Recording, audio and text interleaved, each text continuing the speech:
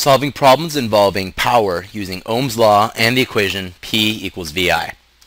If the voltage of a circuit is 12 volts and the resistance is 40 ohms, what is the power generated? Okay, we have our equation P equals VI. We have our knowns as the voltage being 12 volts and the resistance equaling 40 ohms. Now, we have an issue here.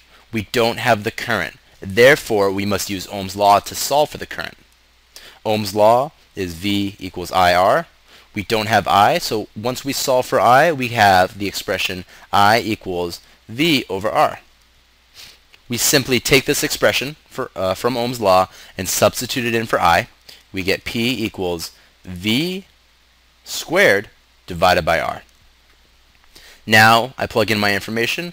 I get 12 squared divided by 40 ohms, and I get a power wattage of 3.6 watts as my final answer. Answer choice B is the correct answer.